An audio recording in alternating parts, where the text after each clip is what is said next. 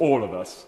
Craig Mackinlay. And, Speaker, I can fully understand the lure of the precautionary principle that the government has been faced with dreadful scenarios and increasing cases and projections. I can understand that lure of let's do this just in case, let's take no chances, and I certainly do not envy the Prime Minister or any of the Quad Group for their decision. But I have a number of concerns that simply cannot be overcome. Let us cast our mind forward to the 2nd of December, because I feel we're going to be here again. What will good enough look like that we can unwind? It took 3.5 months last time for us to have a haircut or have our first pint in a pub. What will be the level of daily infections or hospitalisations that are deemed good enough to unwind? Now, I think this is a mistake by the government for not considering what those figures might be, because it would at least give the public something to aim for and something to look forward to. But we've got no concept, no data as to what that is likely to be. We're told that this is the last bridge before the cavalry come over the hill, that we have better treatments and we have that vaccine that we're all looking for. But we don't know when that vaccine is going to be ready. We don't know how effective it's going to be. We don't know the time frame over which it can be rolled out across the population. And let us not forget, Madam Deputy Speaker, HIV has been with us for 40 years and we still do not have a vaccine.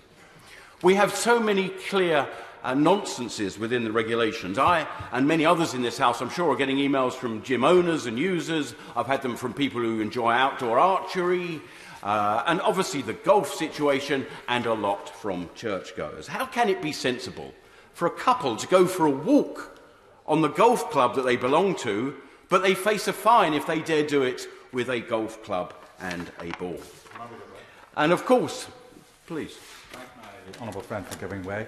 Has he received, as I have, a letter signed by 1,500 church organisation managers and ministers and people of religion opposing these regulations and asking why on earth is the government closing churches in the way that they're doing?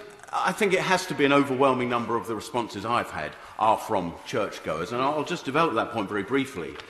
Congregations that go to churches, to synagogues, to mosques, to temples, these are adherent, sensible, disciplined people.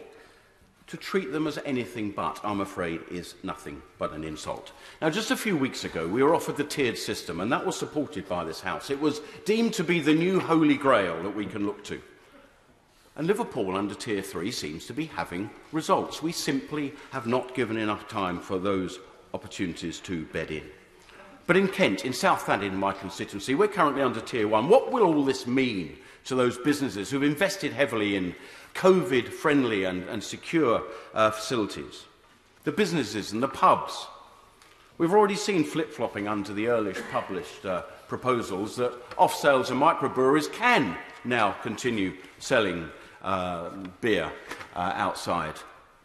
Whereas always the supermarkets could have sold as much as they like. This, I'm afraid, is at the heart of muddled thinking. I want to develop, just very briefly, what I want to call the Wilkinson's conundrum, a great store on every high street.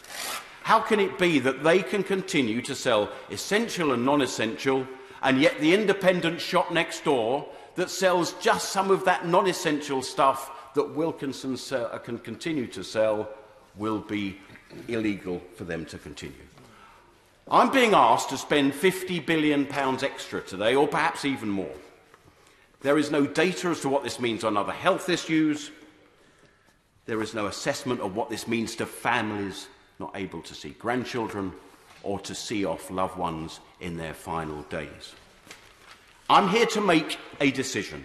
I will not be abstaining. I'm paid to have a view. And tonight I will be voting against this. I'm sorry.